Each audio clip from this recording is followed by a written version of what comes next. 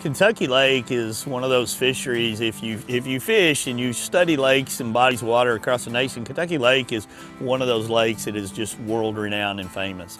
It has so many things to offer for people visiting this area, whether you're a tournament junkie, tournament type fisherman fishing at a highly competitive level, or a club type deal, or just somebody coming to this area to catch crappie and bluegill and just fish and relax and vacation for fun. So for years, there's a rich history of catching great fish, whether it's bass, crappie, you name it.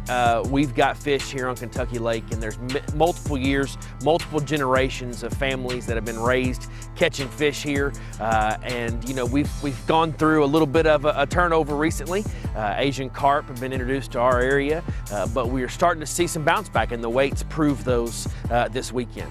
As you dig deeper into the history of this event and the relationship between the Association of Collegiate Anglers and the Paris, Tennessee, Henry County area, you know, we started coming here back in the summertime. We were doing an open event, which was a combined weight event, and anglers were coming from all over the nation. And as things grew and grew and the events became bigger and bigger, we kind of settled in on a big bass format, which really rewards a lot more people. It allows us to play a lot deeper, and it allows some of these schools to come and fish 3 to a boat, spend their entire spring break here on a bass fishing trip.